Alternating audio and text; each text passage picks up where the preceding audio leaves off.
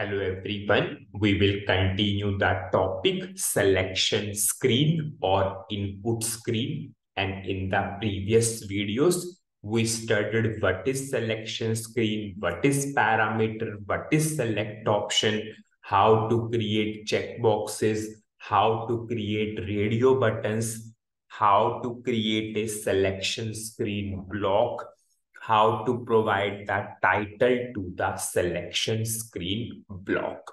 Now, in this video, we will learn how to create a line, and then we will learn how to create comment. So we will go for two things. One is line and one is comment. Now the first question comes, yes, in which scenario we will create a line?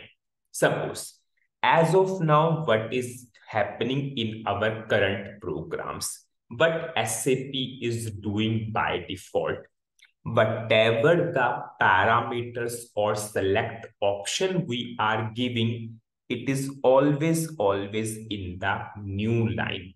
Suppose order number select option, new line, order number, new line parameter. This sum, subtraction, division, radio buttons, always it starts from a new line. Checkboxes starts from a new line.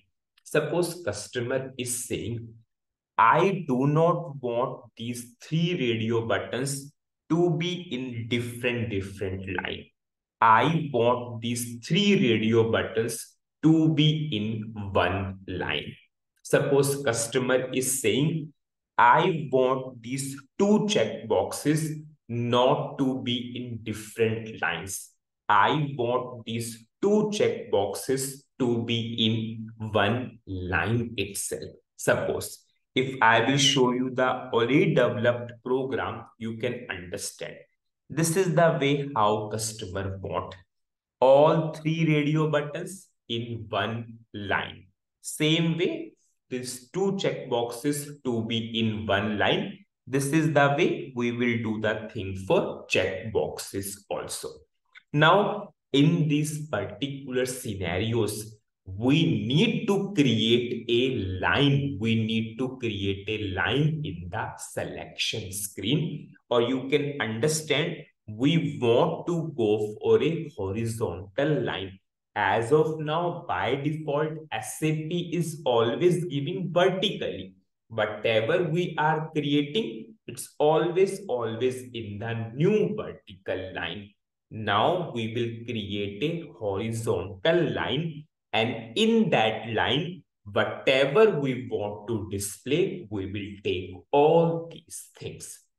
So firstly, we will learn how to create a line.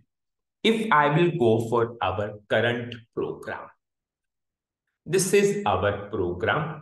In this program, we want three radio buttons to be the part of one line. I will log in just.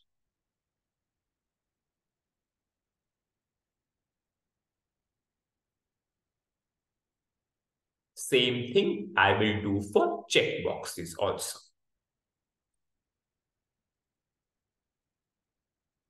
Okay, I will log in just.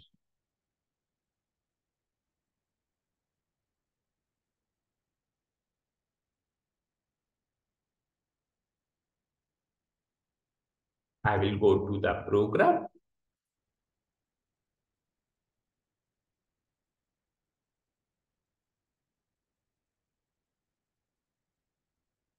I will go to same program. I will go to change mode. Now, these three radio buttons, I want to be in one line. So what I will do, I will begin the line, I will end the line, and in between begin and end, I will take these three radio buttons. So you can understand, I will take these three parameters. So what is the syntax? I will write selection screen. And I will go for the syntax begin of line.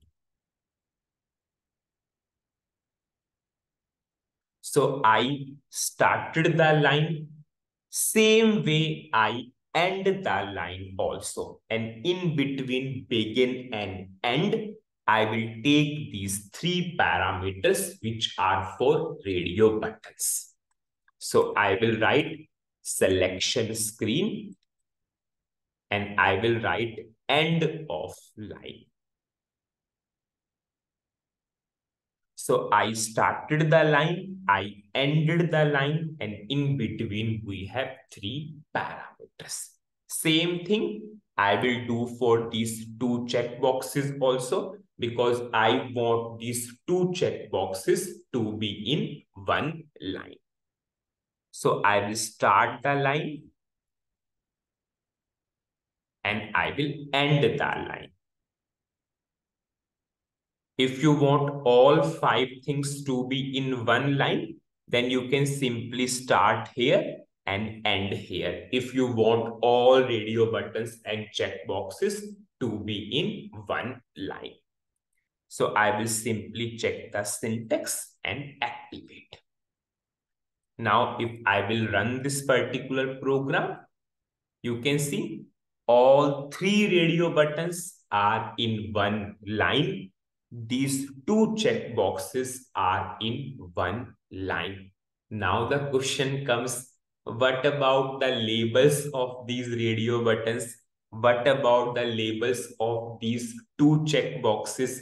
Previously, labels were coming. Now the labels are not coming. If you remember, previously our labels, we provided the selection text. Go to text element, selection text.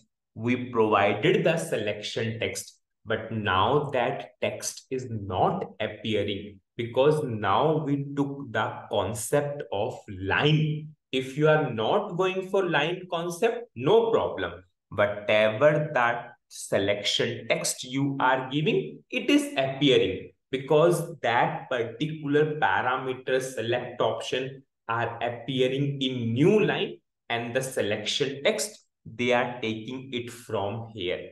But now in one line itself, we are going for the parameters. In one line, we are going for parameters.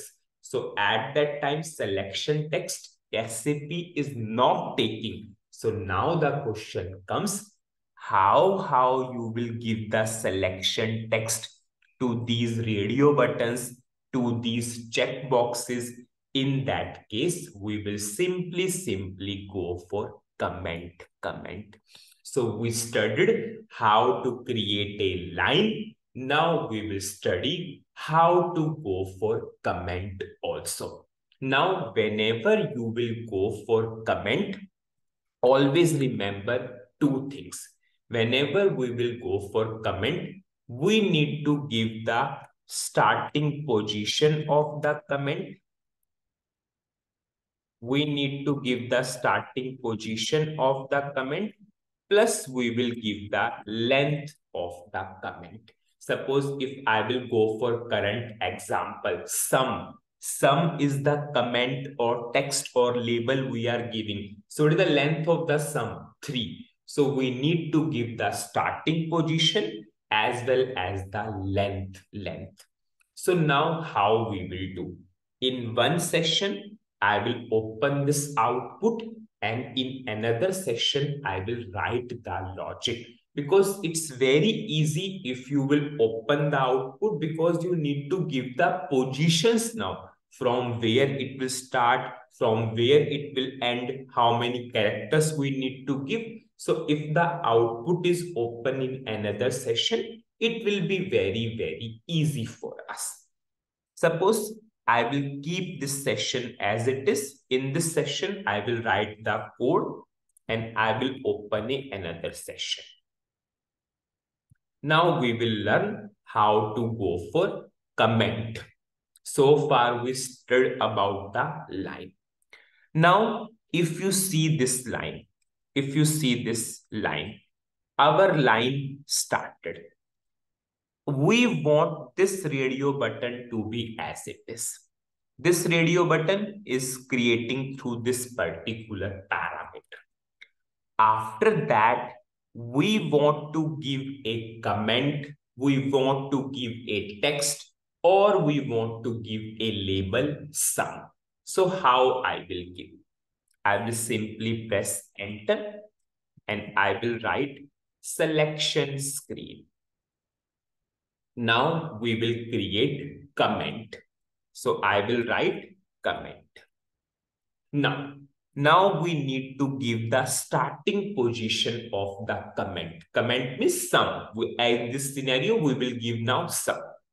Now just see how you will give the starting position. Now in your line, first position is reserved by the radio button. It means after that we will give the sum. It means what is the starting position of the sum? It is 2.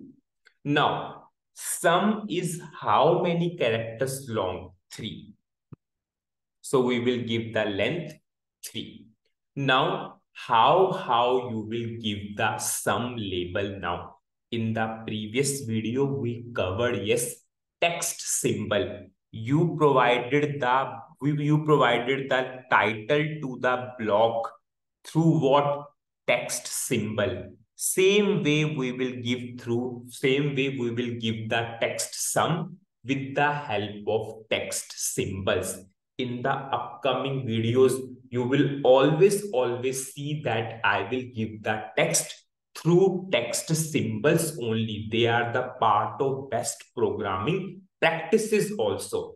As a part in this particular video, we all know text symbols are also data object, but they are not the part of the program. We are separately creating these particular things.